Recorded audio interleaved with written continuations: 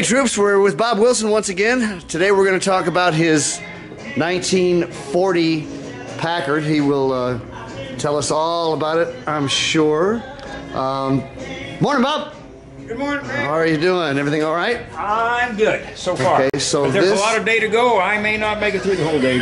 Don't want to get too optimistic. Okay, this is your 1940 Packard. You want to tell us a little bit about the car, the features, how Packard was doing at that particular time of their existence? Sure. This is probably just before Packard made a fateful decision to gain market share, and they started to make some cars that were lower priced. A 120 example.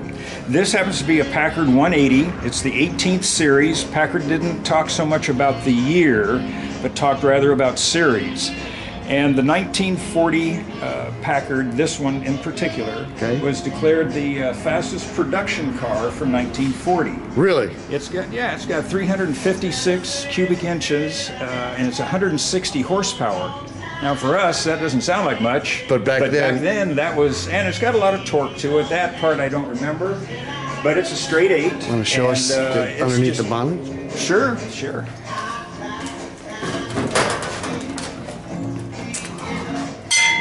Oh, that's me. Oh yeah, just a little nostalgia. Dinging the bell, dinging the bell. Now, if you can see this, I'm not sure you can, but this was sold originally in Fort Worth on November 4th in 1939. So this Packard has been out here in California for most of its life. But anyway, that's what they did. And that's 356 cubic inches. And 160 horsepower. Yeah. Nice. And very quiet, very quiet. But in any event, some of the things that people know, no, it's all right. I did it again. But if you like a different sound. Remember the old service stations? Yes. This is cool. People talk to me about the difference in the carpeting, and they wonder why I put shag carpeting in the back. Well, I didn't. It's called moss tread. It's wool. That's the way it came. And because I'm not really that smart, I don't know a lot of stuff about cars, I carry a book. And if it's written in a book, it's got to be true, right? And because I don't know the answers to everything, the book does. This is the interior of a car just like this. This happens to be an 1807 formal sedan. And the main difference is that it's longer wheelbase, but that is the moss tread wool carpet. And up front, they made kind of a cheesy carpet because, after all, only the driver gets in the front part. C.W. Moss. You know who that was? I do. Earl C. Anthony was on, talking about names, Earl C. Anthony was the biggest Packard dealer on the West Coast. So. And what town was he in? He was in Los Angeles. The biggest Packard dealer on the West Coast? Yep. And what he did is he made them come up with a different hood ornament because he thought it was too dangerous.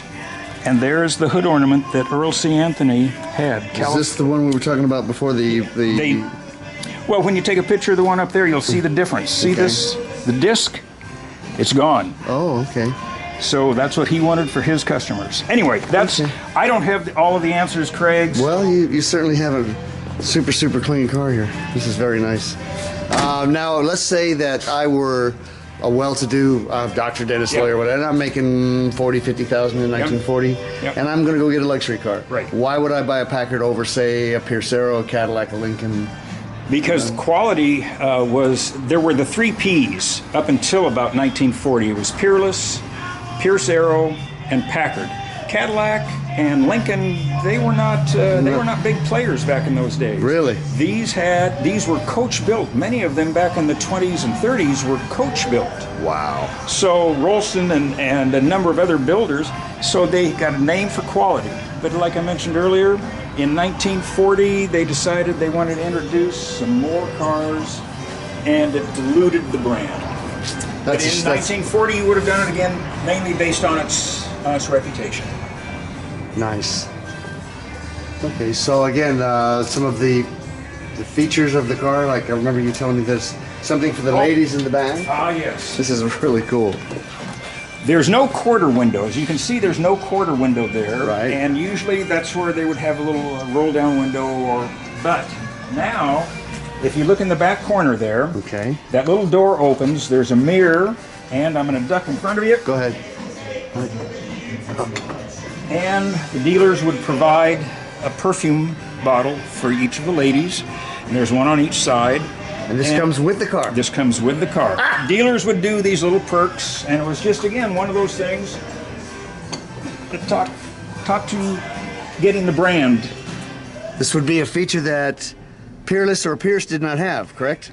I think others tried copying it, but they were different. Sometimes it was in the seat back, where you would have the ropes and that, and actually some had bars in them, like the Pierce Arrow and some of these others, and Cadillac later on, they would actually have bars, but where you fold it out of the seat. So you would jump in this car and drive it to Vegas as we speak, correct? I would, because this car, it does have what they called econo drive back in those days, which you and I call this overdrive. Oh, it's got an overdrive in it? It has overdrive, so when there's a little jewel on the, I can hardly wait for this. This little jewel right here on this rheostat, it glows red when it's ready to go into overdrive. So you simply lift the gas like you would with any overdrive, and then it goes off and you can shift and you're ready to go. Isn't that amazing? And it goes into like an overdrive. Right, and I can drive 70 miles an hour all day with this thing. Probably around 2,100, 2,200 RPM. Yeah, it's very low. I'm not beating it up, and I don't want to beat it up. Yeah, well, yeah. But I drive it to Palm Springs to the shows out there. I drive it to Huntington Beach and up to San Marino. Really? Yeah. So it's a streetable car, and it's very nice, and it's like taking a trip in your Barca Lounger. Now, I imagine when you're driving this, you get a lot of oohs and ahs, huh? I get a lot of thumbs up and a lot of smiles, and that's really.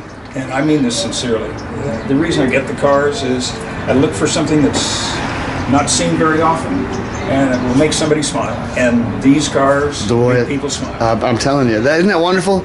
Yes, you know, it is wonderful, but it's not so wonderful that we have run over on time. We do apologize for that. So we're going to close with this clip of Bob Wilson driving his Ford-powered 1937 Plymouth down the drag strip at Auto Club Dragway in Fontana. Yes, he is also a drag racer. Hey, thanks for joining us. We'll be back next week with another one of Bob's cars. We got to go. Yeah, baby.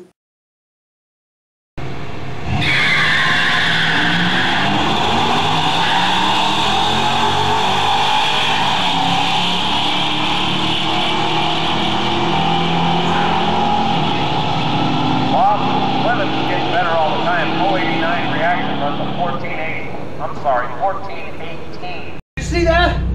Did you see that? Yeah, baby! Oh my God. It doesn't get much better than that. Don't think that it does. I gotta go. Sit up straight, enunciate properly, and use the proper vernacular.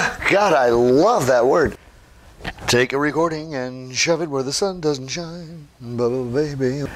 Hey, Crazy Craig from the studio. After the banquet, I lost my voice. I don't know what happened. Lucky you. Ha ha. Ha ha.